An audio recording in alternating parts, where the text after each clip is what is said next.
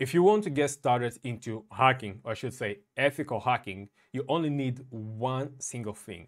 And this is the same thing used across different hackers, and that is the right operating system. In this video, I'm going to show you how to download and install Parrot OS. That's the operating system used by hackers. It is a Linux distribution that comes with hacking tools already pre-built in.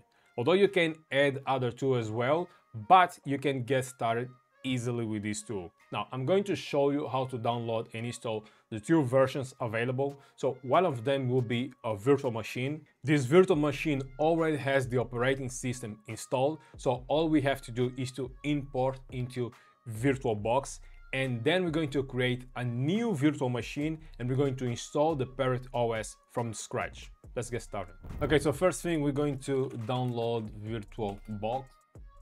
That's going to be the hypervisor. So we're going to VirtualBox and we're going to download the latest version. That's going to be 7. Next, we're going to download Parrot OS. So Parrot OS. So that's Parrot OS Security.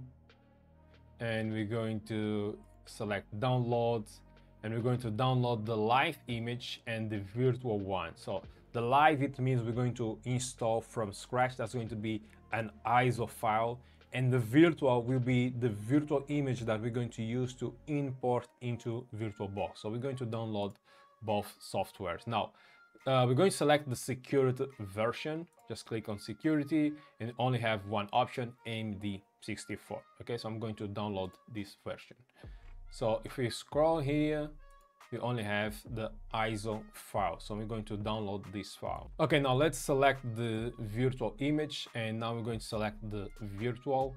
And again, the flavor will be security, and we're going to select AMD64. Okay, not ARM, AMD64.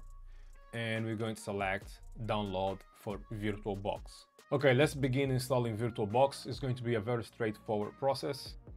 Just proceed with installation, yes, and install.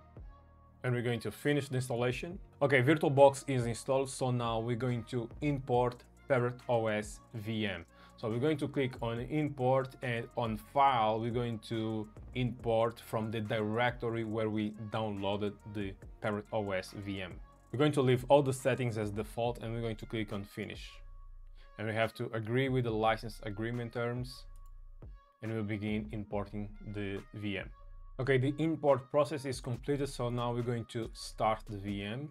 Now this process shouldn't take long, but if you notice that it's taking more than a minute, so probably there is a bug with the machine, and I'm going to show you how to solve it. So we want to stop the machine.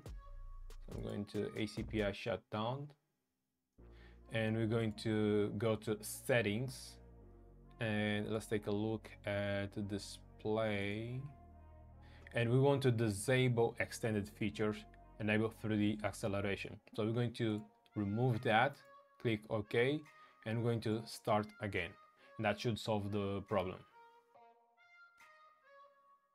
Okay, and now it's loading the Parrot OS. Okay, and this is Parrot OS imported into VirtualBox. From this step, you can start by updating the system or just start playing. So now we're going to power off this one, and we're going to install the Parrot OS. To install the new virtual machine, we can use the Parrot OS official documentation. So Parrot OS documentation, and if we select here installation, we have all the steps that we have to take in order to deploy the new VM. So first thing first, we have to create the new virtual machine. So let's see, we can go back, and we're going to create a new virtual machine, and we're going to name this as Parrot OS. And the ISO image, we're going to select the ISO file we just downloaded. As for memory, we're going to adjust according to our host. So in my case, I'm going to assign 16 gigs, so one CPU, that should be fine. And the hard disk, so I'm just going to leave to probably 40. Yes, around 70. I'm going to delete later. So we're going to create a new virtual disk. Okay, now we're going to start the machine and we're going to choose the option to try or install. Then click on enter. This is going to load the operating system. So first it's going to load as a live environment, and then we're going to install the operating system. I'm just going to maximize this. Okay, here we're going to click on install Parrot. Okay, and then probably I have to adjust this a little bit. Let's see. Okay, it should be better. Just once more. Yeah, that's okay. So, okay, we can continue. I'm going to select American English. And I am in Portugal. Just going to select Portugal. Where is it? Lisbon. It should be here. Yep. And I'll click on next. And the keyboard, I'm going to use English US and the default. Next. Now erase disk. Yes, I want to erase all disk, and I'm not going to select swap, so I'm just going to leave it as it is. Click on next. Now, what's your name? So my name is going to be Silesio. What is the name of this computer and the password? So I'm just going to leave as default. Okay. And just to make things simple, I'm going to disable for requesting the password. Okay. So click on next, and this is an overview of what's going to be installed. I'm going to click on install. It's about to make changes in order. You will not be, yes, install now. Now this process might take some time, so I'm going to pause, and once it's complete, we're going to continue. Okay, the installation is completed, so now we're going to restart.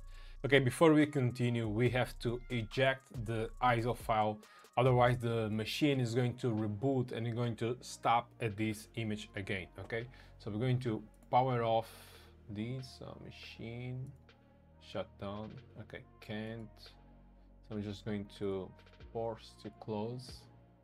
Power off the machine. Okay, and now we're going to eject the ISO file. So go to settings and then storage, and we're going to remove the Parrot. Okay, and then start again. Okay, so now we have to type the password that we defined during installation. Okay, and that's Parrot OS new VM, and you can see it looks like the same as the virtual machine we imported.